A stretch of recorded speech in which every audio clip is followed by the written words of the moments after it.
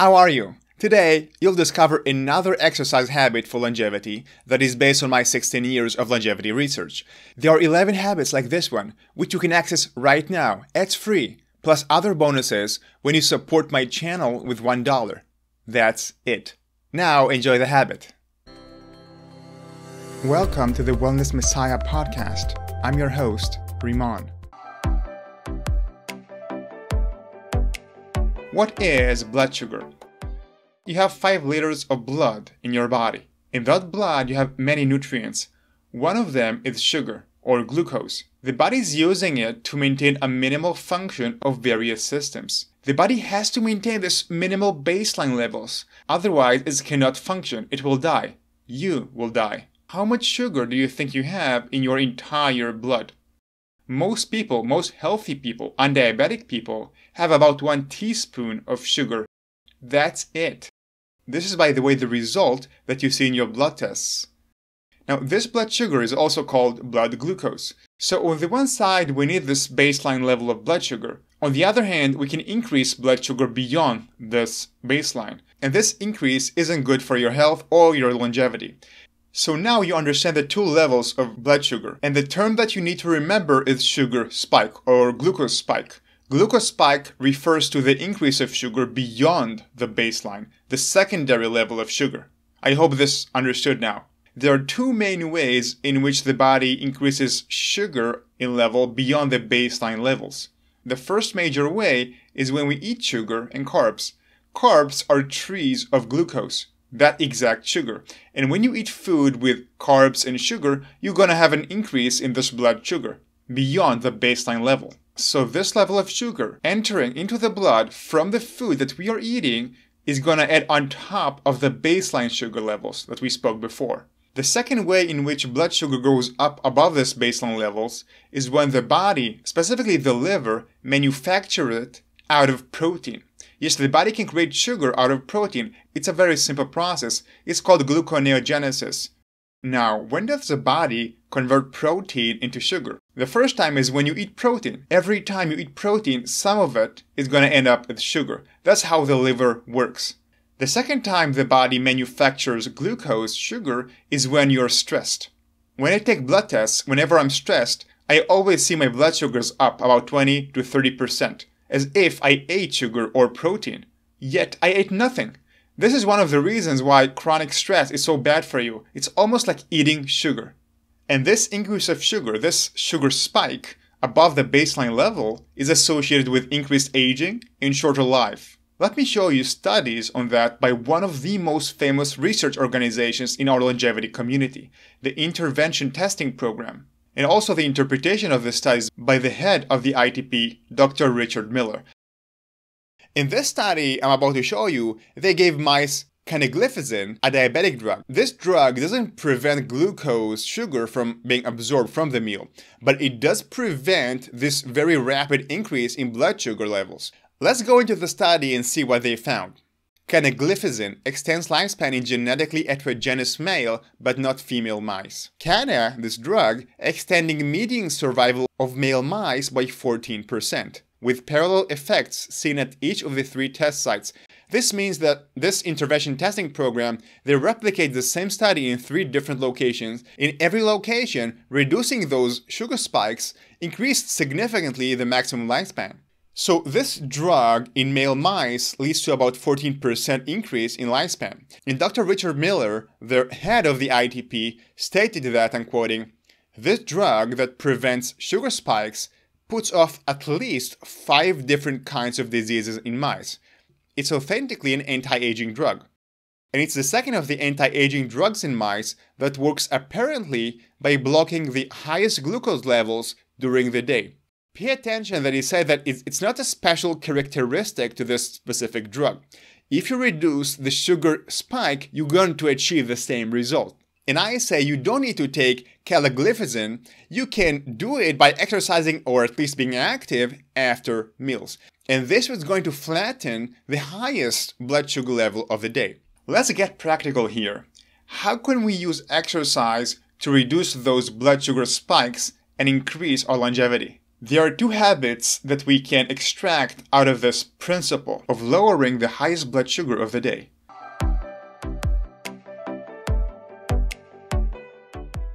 Let's hear now from Dr. Ron Rosedale, a founder of the Colorado Center for Metabolic Medicine and a world expert on sugar and aging. In this interview, Dr. Rosedale spoke about his recommendation on the exact timing of using exercise for controlling blood sugar spikes.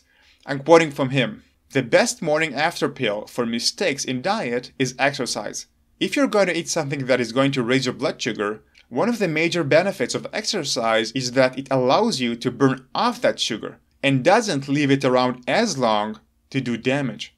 The best time to exercise, if you splurge on something that you know you should not have, is immediately afterwards. Your blood sugar will rise immediately after you eat. Let's say that you ate potato, and that's going to cause your blood sugar to go up. You're better off to burn off that sugar that the potato is going to turn into than to leave that sugar around to glycate and raise your insulin and cause insulin resistance." Dr. Ron Rosedale referred to potato as a potential to become sugar, because potato is simply a tree of many glucose molecules, and this is true to all high-carb foods: pasta, bread, cereal, anything really that comes from grains. Dr. Ron Rosedale did not mention sweets, but you already know that eating sweets and desserts will increase your blood sugar. It has sugar inside. Therefore, I call this habit exercise after sweets and carbs. Practically, it means when you eat sugar, sweets, or high-carb meals, then try to move after. Be physically active. And ideally, not too long after the meal, after the dessert. A good timing is somewhere around 5 to 30 minutes after the meal. What I also like about this habit is that it stops binging. I used to be addicted to sugar and sweets and carbs, and when I started eating sugar, I simply could not stop eating it. But I noticed that as I implemented this habit, as I exercised for a few minutes, immediately the binging impulse stopped. So if you're like me and you binge on sweets and find it difficult to stop, exercising after sweets, after eating sweets, stops the binging roller coaster. And honestly, the shame that comes with it.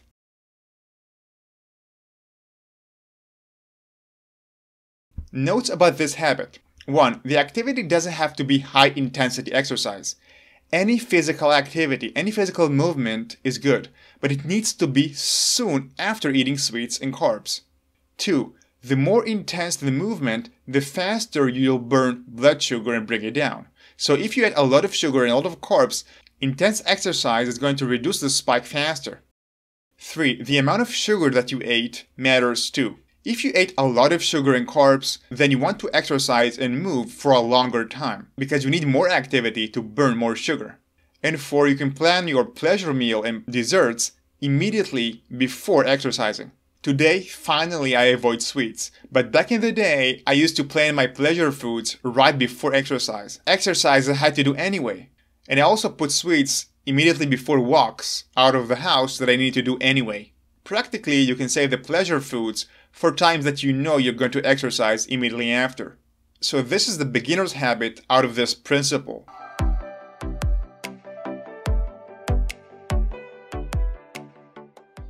If you're like me, eventually you will manage to control your sweets eating and carbs. You manage to overcome the cravings, then you're ready for the next level. Every meal will raise a bit your blood sugar. And for longevity, we want to reduce any unnecessary increase in blood sugar. Here comes the more advanced habit. Eat to exercise.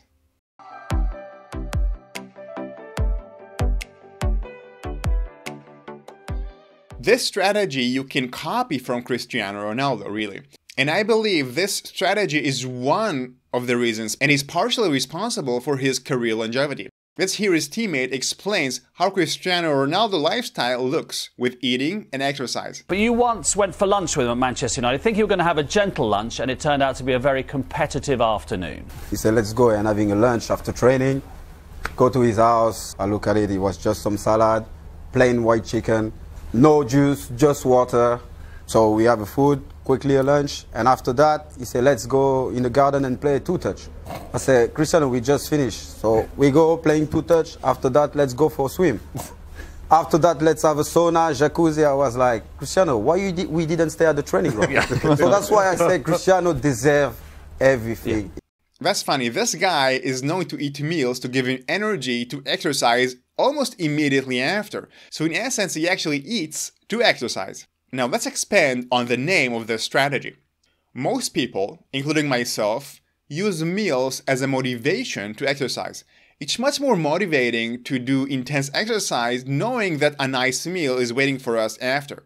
And for most of my life, I did exactly that. Pushed myself to the limit with my workout, followed by rest and digest. I exercised to eat.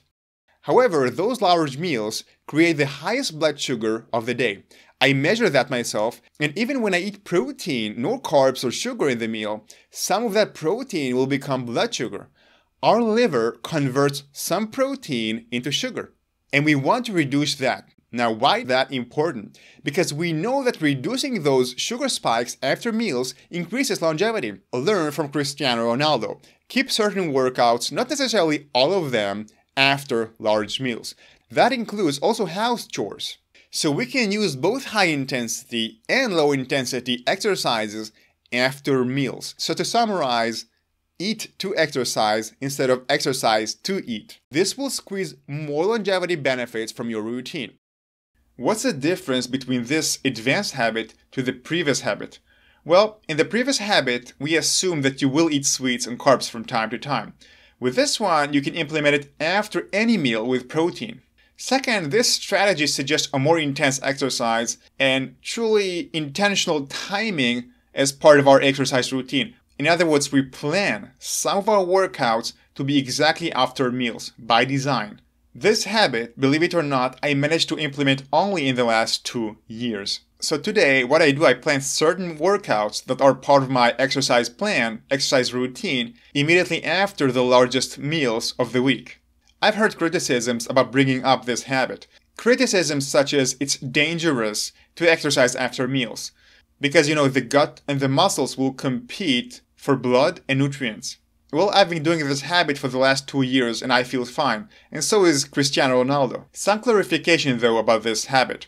This should be obvious. If besides protein you also ate carbs in the meal, this meal would be the best timing to add exercise immediately after. It would be better to do that over a non-carb meal. Another note that I don't feel the need to exercise after eating vegetables or oils, such as salad with olive oil.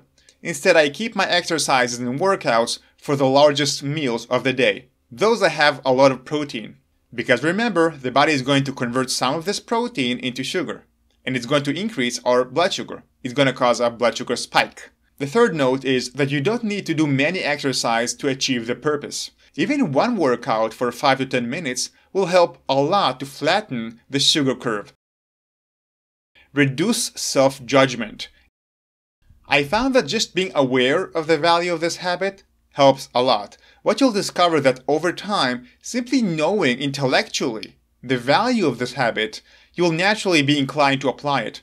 Remember, it took me 12 years to transition from beginners, meaning to burn sugar after sweets, into eat to exercise habit. Now, you don't have to do this with every meal, but it's really important after high carb meal or a large meal. And the last note is that you don't need to plan all of your workouts this way.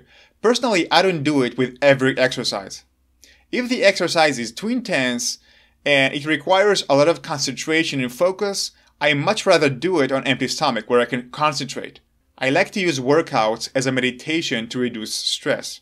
And it works better for me if I do them on empty stomach, so it depends on the type of workout. As you can see, the habit's pretty flexible. The habit requires some experimentation and seeing how you feel. Maybe you are too tired to move after a meal, so don't be too tough on yourself and try to integrate it to your lifestyle based on your comfort level. And the most important thing to remember here is this. If Cristiano Ronaldo invites you to a lunch, don't go. Let's move on with the habits. And all the other habits I'm going to mention, they all refer to the intense exercise that is infrequent in our exercise routine. So let's move on.